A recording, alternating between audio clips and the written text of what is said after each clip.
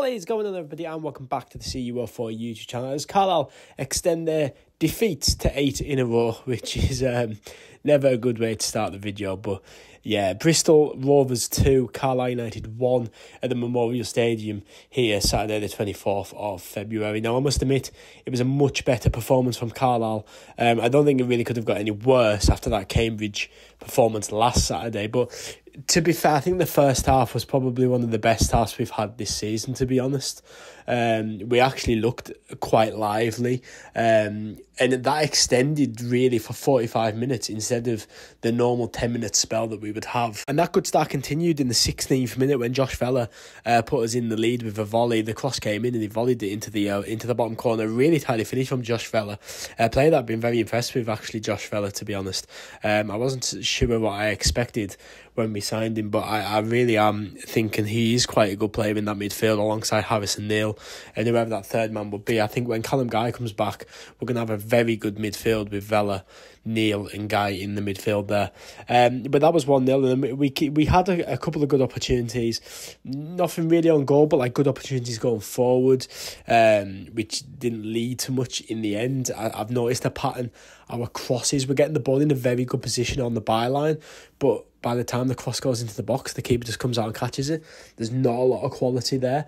Seen that a few times in the game, seen it late on as well, with a free kick, and we just weren't challenging from the crosses, which is disappointing when you got a player like Luke Armstrong in the box. But Taylor Charters hit the outside of the post around the 30-minute mark, and then Bristol Rovers, their best opportunity of the game, to be fair, up until that point, and Martin, their striker, got his 14th of the season to make it 1-1. A ball over our defender, and Martin, you could park a bus in the space between our two centre-backs, and Martin just flicks it in to make it 1-1. And then Bristol Rovers really sort of came back into the game for the sort of next 15 minutes of the first half, to be fair. We probably had the better first 30 minutes. They probably had the better ending to the first half, but we were still challenging in that first half, which was good to see, because normally once the goal goes in, that's us down and out, but it wasn't the case, and we kept going. Unfortunately, we went into half-time, and the second half we just couldn't repeat that first half performance, and very early on, and those actually, let me correct myself there. We had a very good chance off a corner in the start of the second half, where I think it was Mellish with the header, and their goalkeeper's made a really good save on his line, unbelievable save, and then it's been parried around the box, and then in the end we've put the shot over. I think actually deflected out for another corner. So, you know, when your luck's in, they go in. When your luck's not in, they don't go in. And our luck hasn't been in for the last 3 months, so it definitely wasn't going to go in for us. But it really good opportunity, but a great save from their keeper, definitely.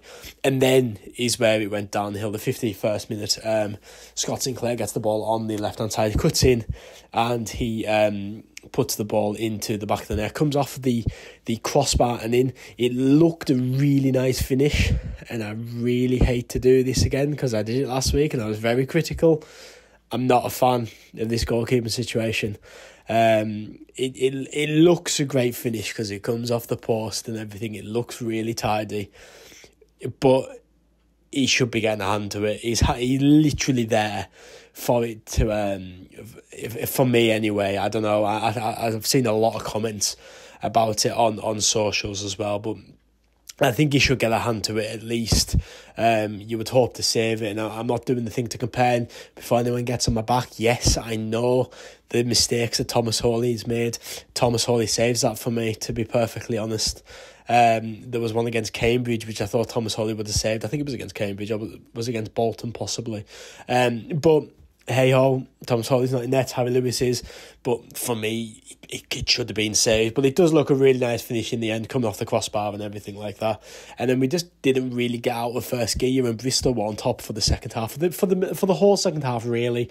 We had a few lively bits at the end in sort of the 88th minute onwards, but no real quality to be able to do anything with them. As I say, McCalmont won a free kick, the cross straight in, keeper just comes and catches it. Sam Lavelle had a volley from a corner. He hasn't got that much time, but it's a poor effort. There's no real contact on it, there's no real power on it, it just goes wide. And that was it really. But positives, we scored.